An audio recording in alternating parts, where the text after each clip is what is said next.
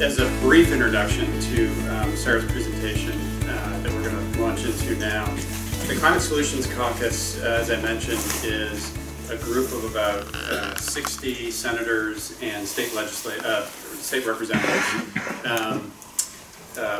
Do we have any Republican members? We have members of... We don't, but we've grown since, grown last May, and we are now up to 83. Okay, well there you go. So 83 members. We have independents, we've got some independents, progressives, and Democrats. And Sarah is one of the co-chairs, along with Senator Chris Pearson, who is one of the senators that represents Chittenden County in the legislature. And Sarah and Chris and others have done about a dozen of these presentations and forums around the state in the last month or so. I'm going to let Sarah speak to this a little bit, but I've heard from her, just the different tone in the room, depending on where you are in the state, and the different folks who kind of show up and are interested in these issues. The work that the Climate Solutions Caucus has done in the last 3 or 4 months was informed by a number of things. Certainly it was informed by feedback we've gotten from actually some of the people in this room who I recognize well. But not only from feedback from constituents, also work that the caucus has done in the last 3 or 4 months. There's a number of work groups on transportation, thermal issues, renewable energy issues that they've been working on. And a retreat that we had right after the session ended to discuss these issues in detail. Some of the things that Sarah's going to talk about tonight are the kind of the culmination of that feedback from constituents, as well as the work that we've done since the last session ended. So without further ado, I'll hand it over to you. So thank you so much for coming out tonight. I have been, as Tim said, I've been doing a lot of these public engagement conversations around the state, from down in Arlington and Bennington area to Brattleboro area up to St. Johnsbury, and we've also had Lamoille County and Franklin County as well. Our goal as a Climate Solutions Caucus is really to get out and talk with as many Vermonters who care about climate as possible, so that we can enlist your support in passing what we feel is a foundational set of bills that we would like to move in January. And as Tim alluded to, you get different conversations in different parts of the state, and so I can just give you a little spoiler alert that to some people this is way too much, way too fast, way too hard, way too bold. And for other people it is woefully inadequate and does not rise to the challenge of the crisis that we are facing right now. So if you feel either of those two things, you're not alone. And we will have a chance for a little bit of dialogue about these after the presentation. I want to run through a few of the why am I here slides first. And this should be obvious to any of you who've been paying attention to Vermont's response to the climate crisis, because the yellow declining line that you see is the statutory goal that we have in place, and the black line that's zigzagging and heading up like a ski ramp there is our actual emissions. And so while we've had these statutory goals in place for decades, we are not making progress. In fact, at best we're flatlined, and at worst our emissions are growing. And so clearly what we've been doing is not working. It's helpful to just remind ourselves in the Vermont context that the majority of our emissions come from the black swath at the bottom. That is transportation emissions from 1990 to 2015. And then just above that is the red is home heating, in case you can't see the key at the bottom of this. And so a lot of what we know we need to focus on is reducing emissions in heating and in transportation. So there's a real kind of nuts and bolts economic reason why we need to be having this conversation. Over and above the fact that we need to lead as states, because we don't have a federal government that is leading right now on climate, is the fact that for Vermont's context, 78 cents of every dollar that we spend on gasoline or home heating oil or propane leaves the state every single year. So we are exporting the majority of the $2 billion that we spend as a state on heating and transportation. So to the extent that we can, number one, be more efficient by actively weatherizing more homes in Vermont, and number two, switch over to renewable energy that we produce here in Vermont, we will be keeping more of that money in the Vermont economy, which means that more families have more money in their pockets and are not sending it right out of the state to go into the bank accounts of the fossil fuel corporations. So the Climate Solutions Caucus, as Tim mentioned, was dissatisfied with our lack of progress last year. And so the group decided that we really wanted to come together as soon as the legislature got done last year in May and figure out how to make sure that 2020 is not, does not leave us feeling the same sense of disappointment. And so with an all-day retreat, we set up 3 policy working groups who met either virtually or in person throughout the summer. They took testimony from professionals out in the field. They took testimony from average Vermonters. They engaged with each other as legislators as well as with people from their own communities. And those 3 working groups were focused on transportation, the green economy, and renewable energy as kind of all together, and building efficiency and weatherization.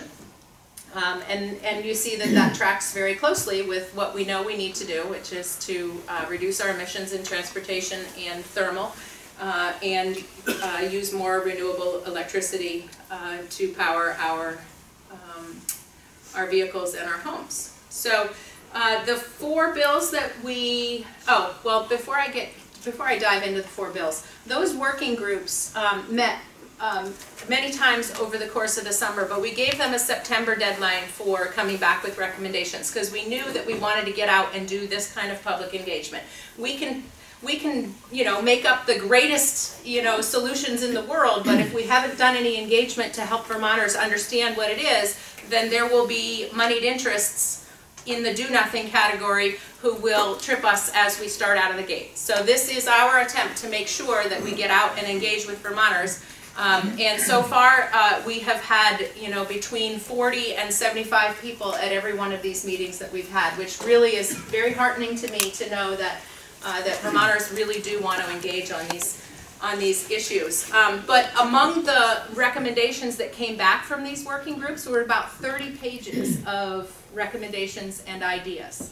And we wanted to make sure that we were putting forth the ideas that we know are foundational to what we can do in the future, but are also attainable in a one-session legislative cycle. We start in January. We're usually adjourned by the middle of May, so that really gives us a very short amount of time to get things done. And so, as much as I would like this list to be longer and bigger and bolder and more aggressive, this is what we feel we can get done in 2020 with your help. So transportation, building efficiency, energy and efficiency, and accountability. So the transportation is the first big bill on the list, and you may have heard that there are 12 states plus the District of Columbia that are working right now to come together around what's called the Transportation and Climate Initiative. How many in this room have heard of RGGI, the Regional Greenhouse Gas? Oh, you guys are so above average. I love this. Usually it's like, maybe 5 or 10% of the crowd, and I just saw a lot of hands. So if you know what RGGI is, then TCI won't be a mystery to you. It's basically a cap and invest system for transportation fuels. It is not, there's nothing boldly different about it than the RGGI program that Governor Jim Douglas led Vermont into a dozen years ago. TCI will be a regional approach to help states cap their transportation emissions and then to invest in sustainable transportation technologies. So the proceeds, we want to make sure when we do our enabling legislation for this program that the proceeds are focused on reducing emissions, because the dirty little secret out there is that you could, if you wanted to, just use that money to pave the roads and build new bridges. But that's not the purpose of it. The purpose of it, and we will make sure that we state this very clearly in our enabling legislation, the purpose of it is to reduce emissions. And so we want to make sure that it is investments in helping Vermonters access sustainable transportation technologies. We also want to make sure that we move boldly to accelerate the investment impacts. And so, as a for instance, I have heard that Massachusetts has been kicking around the idea of doing a bond ahead of time. So TCI revenue, because of the agreement among these 13 jurisdictions, the TCI revenue will come in year after year after year. If you take some portion of that revenue and dedicate it to paying off a bond, you can front load some of those investments. And so if you take a diesel bus off the road tomorrow and you put an electric one in its place, you will get the emissions reductions tomorrow and next year and the year after and the year after. So that's the concept of looking to accelerate the investment impacts. So the next category is building efficiency.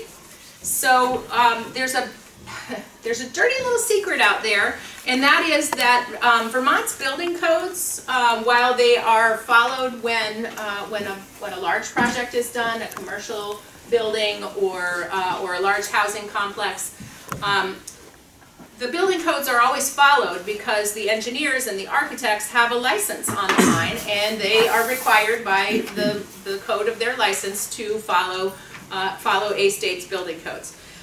But when you or I do a little work on our house, or maybe we decide to build a new house, the dirty secret is there's nobody out there who's enforcing our building codes in Vermont. And so oftentimes our homes are not built to the latest building science in terms of weatherization and in terms of efficient heating sources. And there's nothing that we have been able to figure out how to do that is helping to move that needle.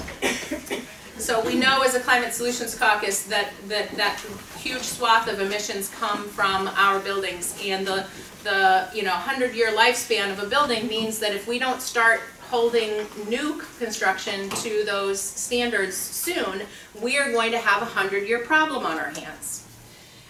So we need to find a home in state government for an entity who will at least inform people, you and I as homeowners, as well as the contractors that we might hire to come and do work on our house. We need to make sure that people are at least informed of what the best practice is and what the standard is. And right now, we don't have a mechanism to do that.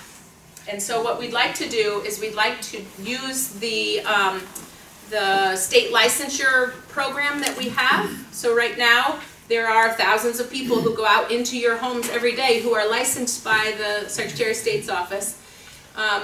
So those would be realtors or real estate appraisers or HVAC installers or plumbers or electricians. All of those people have a state license. We'd like to make sure that when they re-up their license that they are getting some information and being informed so that they are part of the solution here as we look to them as professionals to help us make decisions about our house.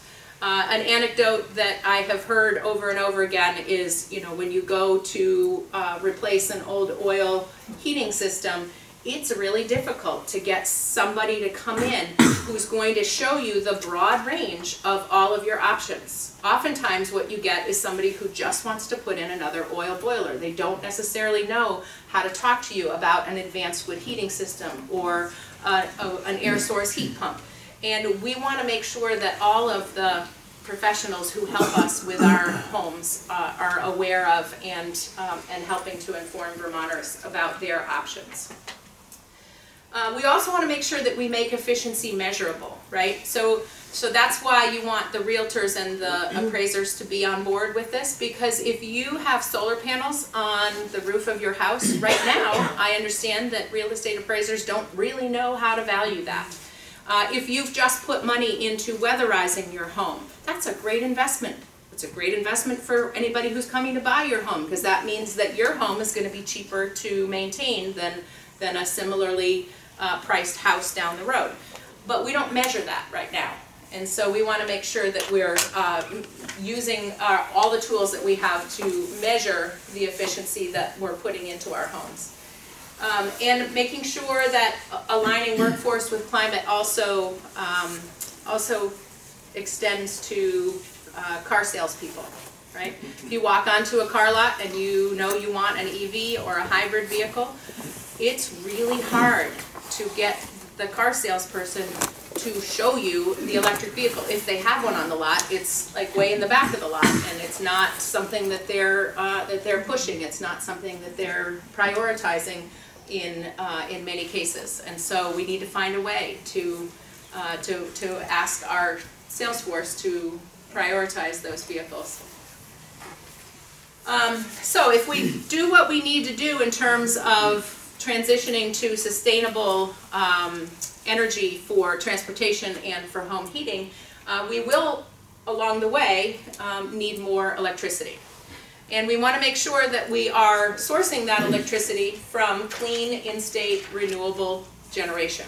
Okay, it's all well and good to rely on offshore wind, or, as many of us do right now, Hydro-Quebec. But as we need more energy, we need to make sure that it is sourced here in Vermont, because then we get the added benefit of job creation here in the state.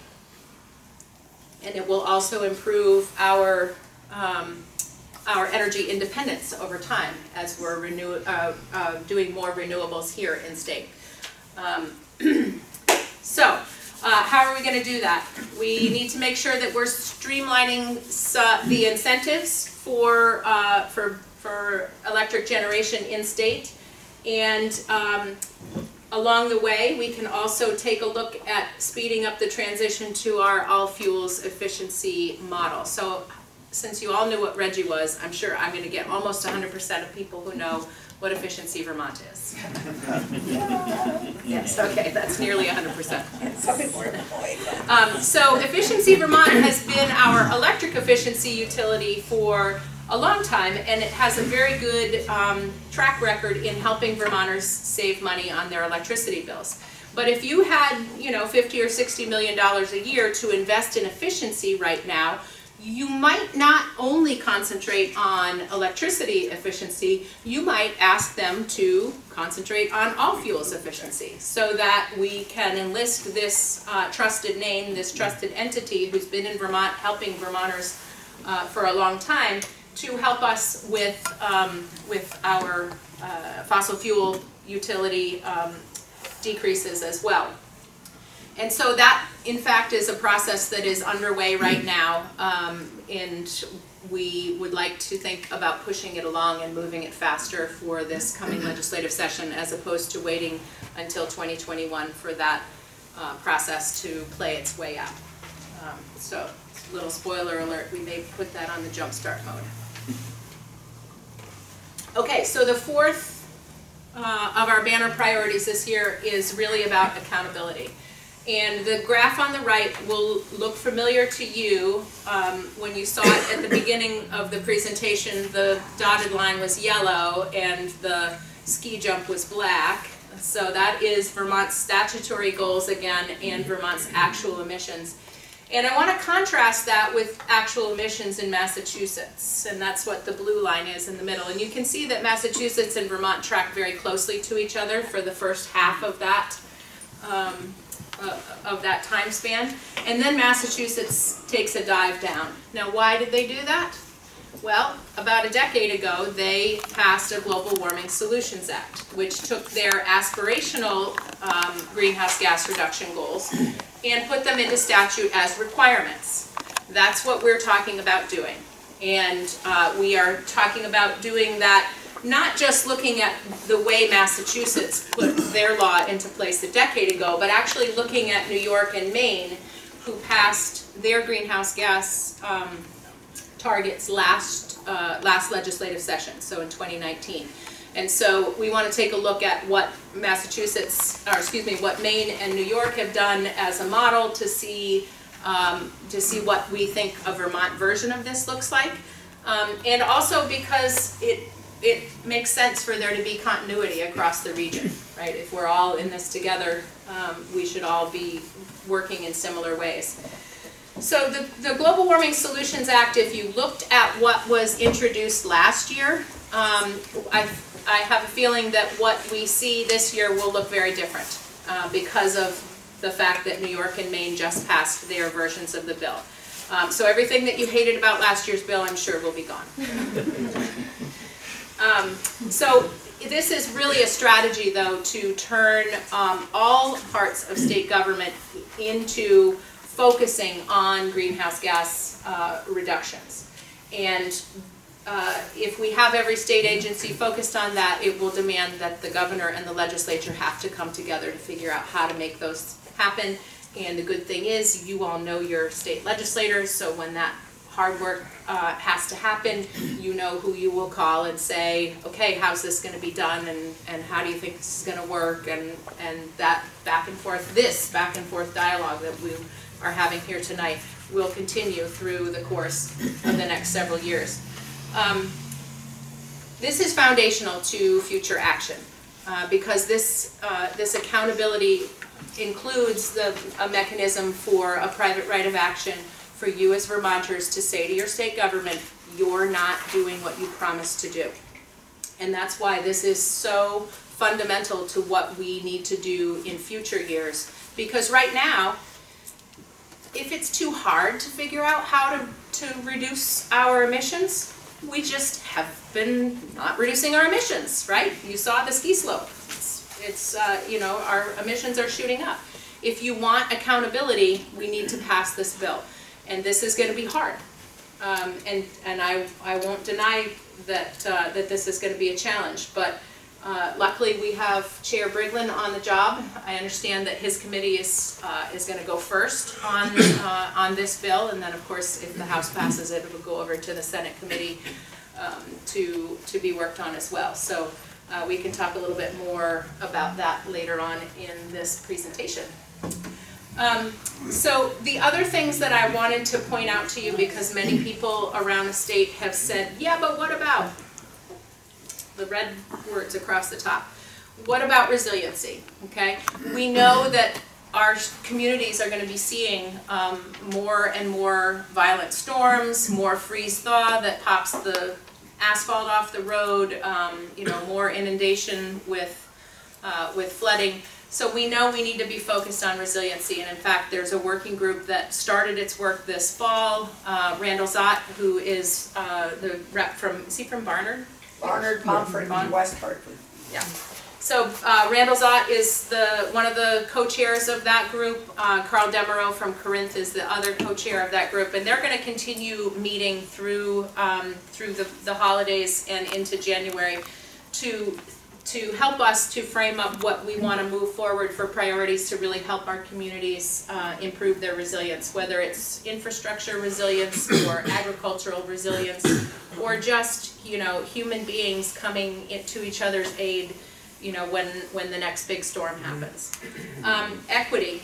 It is foundational to what we believe, that we want to make sure that the climate solutions that we put forward work just as well in West Fairleigh as they do in Williston, as they do in Windham, okay? And that means that we need to be looking at equity in terms of recognizing that people who are low income pay a much higher percentage of their family's budget on their heating and on their transportation, because they live in some of our draftiest housing stock, and because it is more expensive to live closer to the economic hubs, and so low-income people who are working service sector jobs often have the longest commute.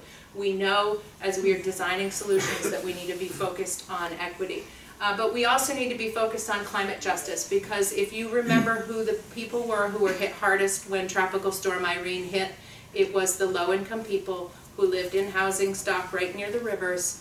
They got washed out, and sadly in many cases some of them have never recovered financially, emotionally, logistically from the disruption of their lives. And so as we're looking at what the next 20 years bring, we know we need to be focused on our low-income neighbors.